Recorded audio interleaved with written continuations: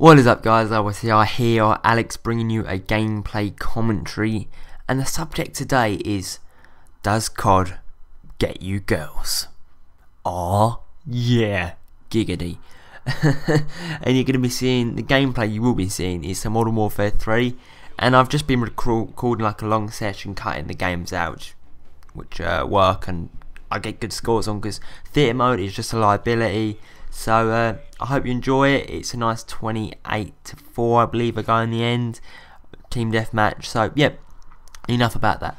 And the subject obviously today is, does COD get you girls? And if I was a 13-year-old lad, a wee lad, I would have said no, God no. I'd said like, if someone says you play COD, I'd be like, nah, never done that in my life. Nah. Me, I bench press. That's what I do in my spare time. That's what I said when I was about 13. And if we'd had friends round and there'd be any females in the variety, I would have definitely hidden the Xbox away, and I'd have got out the weights and I'd dusted them off and be like, yeah, do about 1,000 of them a night probably. Yeah, I do them in the sleep as well. I'm too tank for my own good, really. I would have. They're the sort of excuses I would have gone for, but no, not anymore. It's a bad way to go about it. You should never be ashamed of who you are. And if you're a Moab master, then by all means, you rock that shit. You do it. You do it, guys. You go for it. And so the other day we actually had a few friends come round, and it was actually meant to be revision, but revision never works. Studying just is awful. Who studies? I don't know. And there was me, a few mates, a few girls and that, and they saw the Xbox and that, and I just thought, oh, screw this, I'll just put COD on. Now, that was a risky move right there, but it is a good move, okay? Because girls are naturally competitive, and if they see you ignoring them because you're playing a game, they will then want to play that game and prove that your attention is worth them and that. So they will automatically take an interest. Now, we just started playing casually with things, me and my mate, and then automatically the girls just say they just want to jump in. They think they're like Grizz. I don't know where they get it from. I don't know. I think they're Grizz. They jump on the controller thinking it's awkward as hell. It's just like, you know, when they can't move and the player's just like, and they can't reload, and then they can't sort of gun. You tell them to knife, but then they just jump, and it's just like, you're like, really? You could have at least gone and like combat training just to prepare for a little bit before you jumped in at the deep end. But no, seriously, guys, if you ever get in a situation where there is an Xbox and a female in the room, by all means turn that Xbox on, because it's a good way. It's a good way to have fun. And we were just literally just having a laugh. It was like we're just taking the mickey out of them, saying, "Oh, you're so shit. You're not MLG worthy." And then when they say, "What's MLG?" Don't tell them. Don't give in to it. Just make it up like it's Major League Gherkins. Just say something like that, okay? Don't tell them what it is. Just joke with them. Keep them in suspense, because then they'll want to know.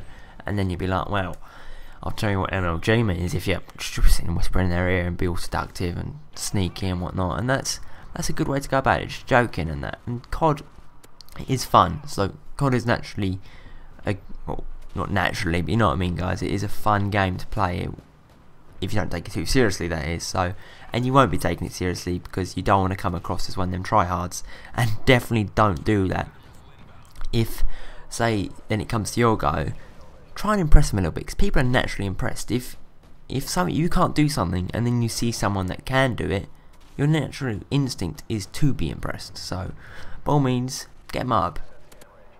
I'm not even joking, just get a Moab. And they'd be like, what's a Moab? And you'd be like, only a pro would know what a Moab is. And they're thinking, wow, he's good, he is really good. But don't overdo it, okay? Maybe don't put the Turtle Beaches or Astros on. Maybe keep them locked away. You don't want to get too nerdy, or maybe put the optic jersey away, just for the moment, and they're impressed, okay? At the moment they're impressed, they're having a good time. Make fun of them, joke, laugh, have fun.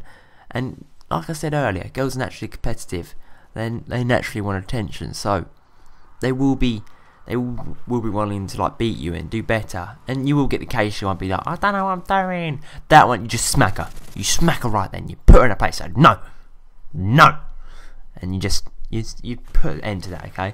And then when they're struggling and they're thinking, oh, he doesn't care.